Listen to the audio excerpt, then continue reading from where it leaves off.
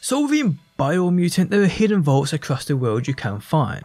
Some behold incredible items, and today we check out one which in my opinion is probably the best rifle in this game. How's it going guys, my name's DPJ, and if you enjoyed the video leaving a like really helps out, and if you like what you see and want to see more Biomutant, be sure to subscribe.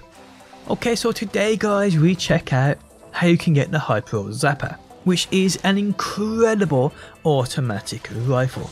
Probably the best I've seen and used so far. It is super OP, I'm not even joking.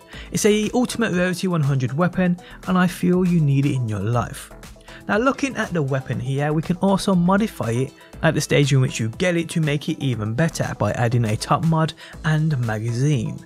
So once you get this, what I suggest you do is, if you have the parts, apply them. If not, keep an eye out for amazing parts, put them on your weapon and make it even better. We can also see its base comes with dynamo, increases the damage by 10% for every 4 meters the projectiles travelled, and you really feel this. I mean, I absolutely slay enemies with this, it's unbelievable. So as you can see, the weapon is a beast for sure, and it's one I recommend you getting. So to get this weapon you need to head to the Sludgefest fields, where you can see me on the map right here.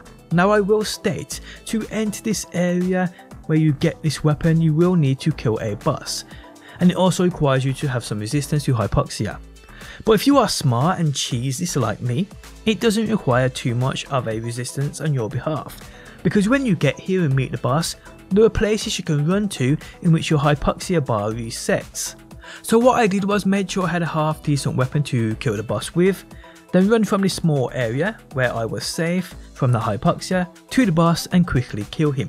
What I will state is, I think if you have health packs ready, if your health bar does drop due to the hypoxia, you can quickly pump your health back into yourself, so you shouldn't die and shouldn't have an issue with this. But yeah, I think I had like 45% resistance to hypoxia doing this, and like I said, I took my time, I learned my whereabouts. What I will say is, if you run and shoot the boss, take him down to half health, then run back to that safe spot.